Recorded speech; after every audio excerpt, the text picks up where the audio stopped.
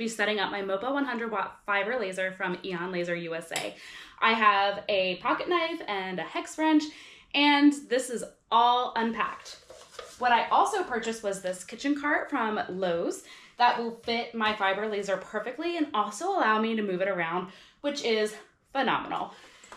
I will be referring to everything as it is in the manual just so it's easier to set up. But this right here is known as the column. I already have that out and on the cart.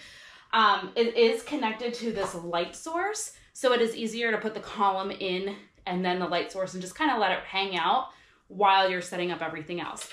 The workspace is the larger piece that you're putting on the bottom, and then you're going to mount this column onto the workspace. You want to make sure that this platform right here is facing inwards towards the other corner of the workspace, and I'll show you that in a second. So here's my workspace going this way. This right here is the opposite side of where the platform is, and I'm going to line it up with where the screws are going to go. And then on this side is the platform. So I just need 4 screws that are included and my hex wrench. Make sure it's lined up and screw those suckers in.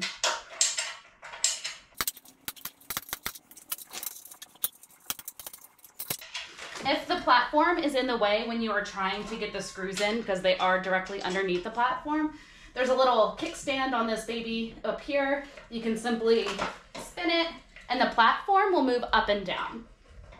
Okay, so from the back side, this is the workspace, the work area on the table that I put down. This is the vertical column. The platform is going inward to the workspace. If you need to move it, here is the little wheel where you can move it up and down so that you can properly screw in these 4 screws right here, just using a hex wrench. It was very easy to do. It's all tightened up and I'm ready to go to the next step. The next step, I won't need this hex wrench, so I'm gonna put that to the side. Next is putting on this bad baby here with 4 of these black like fasteners. I forget what the word is that they used, but I am going to lift this up very carefully.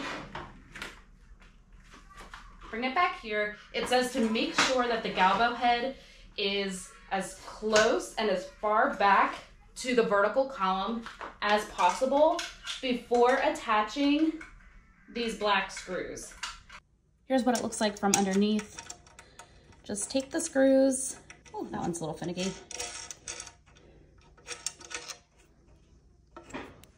And make sure that's tightened. This is the fastener that they sent with in order to tighten it. And the last one right here. Like so.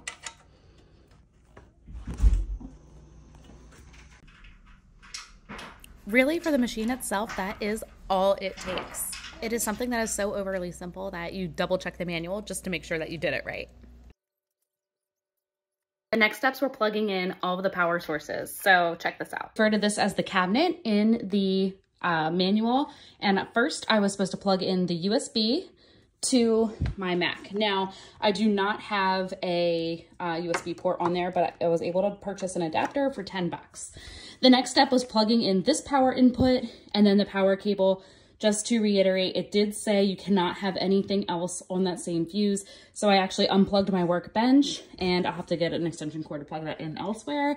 And mine came with a pedal. So I have a pedal plugged in and I threw it in the bottom of the cart. And so that's ready to go. Everything is good.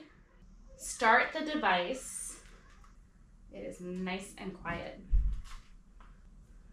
Turn the focus wheel to adjust the 2 red dots. When the 2 red dots have met in a singular point, you have achieved focus.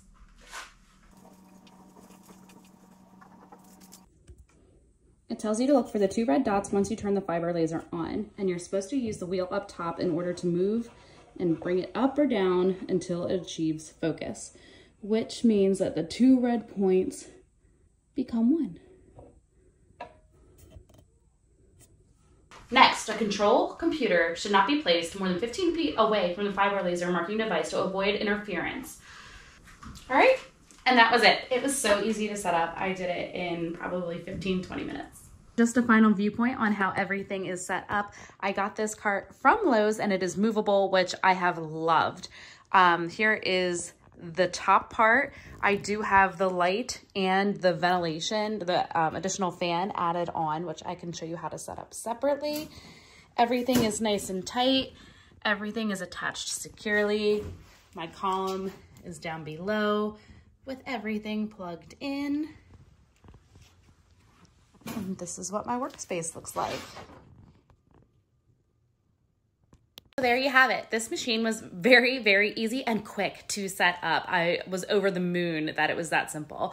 However, I do want to reiterate, at the time of making this video, you are seeing me as I go, and I really have no idea what I'm doing when it comes to fiber lasers. It's really easy just to categorize laser machines as one big umbrella term, but they are really so different with very different uses, and it's going to be a learning curve to try to figure this out. I am going to start as a beginner because this machine is so different. I'm going to run some test cards through that AEON Laser USA had sent along with the machine.